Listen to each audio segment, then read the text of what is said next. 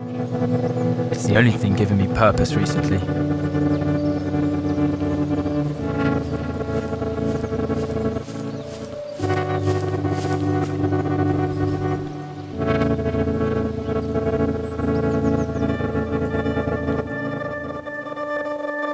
Just in case someone survives this, I've had this insane idea to fit the world into this tiny box. Sounds,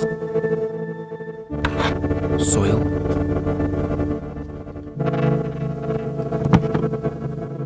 images, and put it deep under the ground.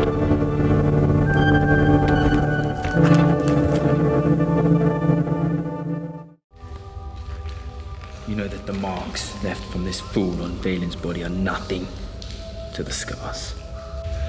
We could hear her screams every day from the arena until Father took her far away. I felt her scar inside as Father experimented and chose to lock her mind as we trained to impress him. But the screams don't echo that far out into space, do they, Mother? The endless, bubbling screams, like a fire that won't drown, and is always left gargling for breath.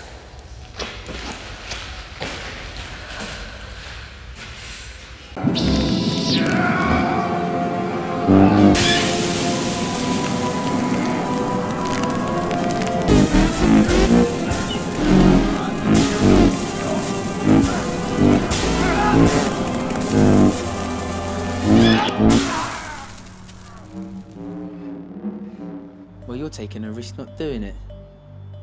And if it's true what they say and he is a grass, then you're going down with me. Why can't you do it? They're watching me like an orc. They won't see you coming.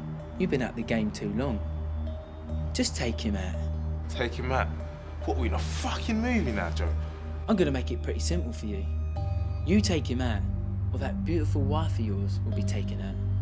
And with her gone, and you in prison, who's gonna be the responsible guardian for your son?